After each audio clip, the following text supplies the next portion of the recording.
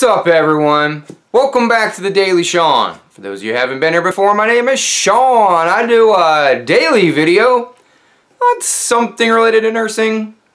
No rhyme or reason. Probably not going to change.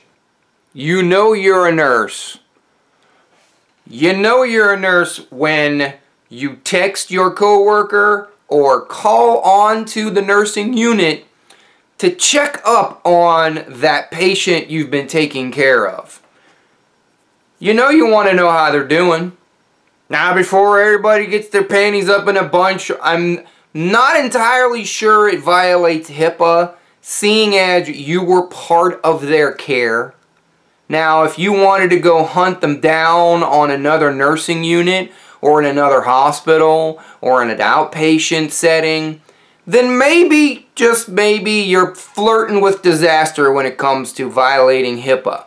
But if they're still on your unit and you just finished caring for them, you have developed that bond with them, and maybe it's just me, but nurses actually give a shit what happens to our patients.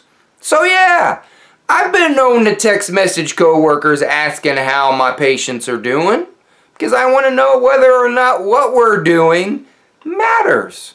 Are they getting better? Are they getting worse? Have we addressed their needs? It's also a wonderful troubleshooting tool. Now, this is only hearsay, but I personally feel that when you check in on those patients that you have been busting your ass for, somehow through conversations you discover things that may have gotten missed. Not saying that anybody isn't doing their job, it's just a different perspective. And once again, the HIPAA police might be coming to find me and knock on my new home's door. Hope not.